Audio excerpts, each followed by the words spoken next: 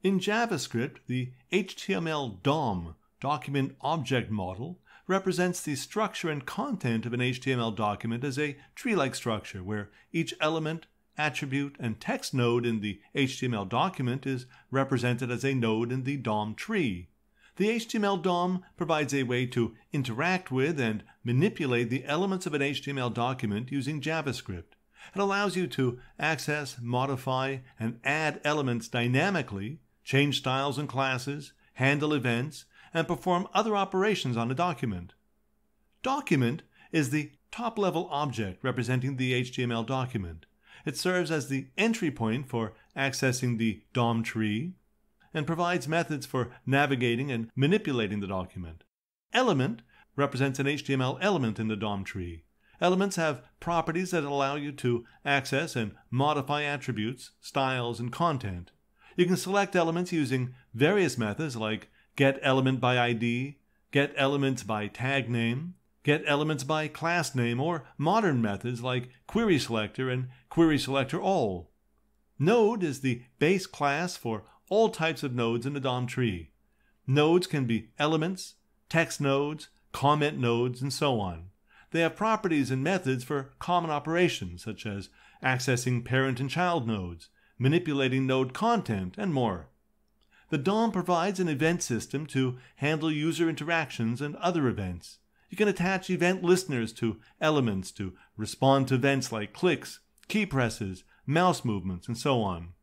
Using JavaScript, you can interact with the HTML DOM to dynamically modify the content and behavior of an HTML page. This allows for creating interactive web applications, implementing dynamic user interfaces, and performing various operations of the document based on user actions or logic. Here's a simple example that actually does something surprising.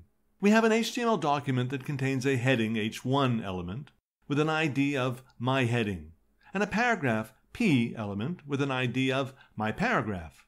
The JavaScript code within the script tags manipulates these events through the DOM. The code uses the getElementById method to select elements by their ID attribute. It then modifies the element's contents and properties using the following DOM manipulation techniques. Inner HTML sets the HTML content inside the selected element. In this case, we change the heading's text to new heading. Style accesses the CSS styles of the selected element. We set the paragraph's text color to red. Text content sets the text content of the selected element. We update the paragraph's text to "This is an updated paragraph." We then load the HTML document in a web browser. The JavaScript code executes, and you'll see changes reflected in the rendered page. The heading text will change, the paragraph text color will turn red, and the paragraph content will be updated. This demonstrates how JavaScript can interact with the DOM to dynamically modify the contents and properties of HTML elements based on programmatic logic or user interactions. You can also trigger changes to an HTML page in response to user activities. In this example, we define two JavaScript functions, showMessage and changeColor. These functions are triggered from HTML elements using the onClick attribute. The showMessage function displays an alert box with the message "button clicked" when the button is clicked. The changeColor function changes the background color of the div element with the ID of myDiv to red when the button is clicked. The HTML code includes a button with the onClick attribute set to showMessage, which triggers the showMessage function when the button is clicked.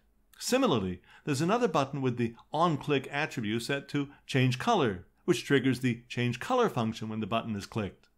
When you load the HTML document in a web browser, you'll see the heading, two buttons, and a colored div element. Clicking the Click Me button will trigger the showMessage function and display an alert. Clicking the changeColor button will trigger the changeColor function and change the background color of the div element to red. As I'm sure you can guess, this barely scratches the surface of what you can do with DOM. Here's a longer list of DOM-friendly elements and methods and HTML attributes that you can also play with. Before heading over to the final section, which will cover Node.js, let's take a quick look back. We saw how you can incorporate JavaScript code into your HTML pages. seeing some important examples of syntax and functions. We learned how JavaScript handles variables and constants, how and when it deals with data types and type conversion, some basic control structure loops like if, else, and while, and we finished up with a quick but intriguing look at the power of DOM.